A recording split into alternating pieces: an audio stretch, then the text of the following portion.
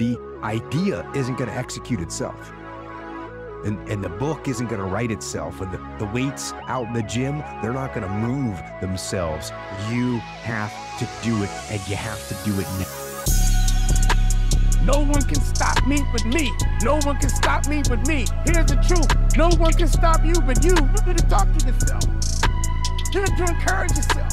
You need to strengthen yourself. Stop waiting for other people. Stop waiting for other people. And you start encouraging you and saying to yourself, it's going to work out. If you want something out of life, you got to go after it. Rise up and stop being lazy. And one thing you must understand when it comes to success, it's not waiting on you. It's not thinking about you. Yeah, there's going to be some obstacles when it comes to success.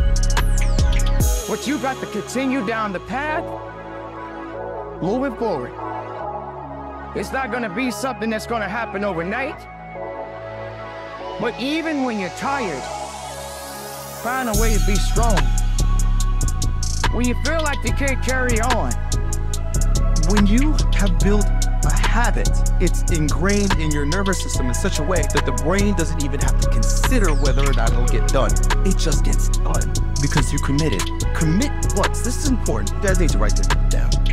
Commit once. You don't need to commit more than once. You commit once to the thing that you're going to do, and then you do it every single day. You want to know the real secret? The real secret to a happy and fulfilled life. Let me give you a hint. It's not how much money you have, it's not what car you drive, what house you live in, or what watch you wear. It's not even how many friends you have or how many people love you. It's one thing. How mentally tough your mind is. Listen, man, no matter what you do in life, you're gonna get haters.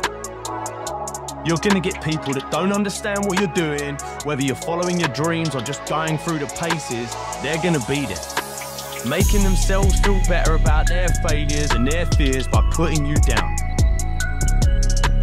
But when it comes to your dreams, your ambitions, their opinion is none of your business.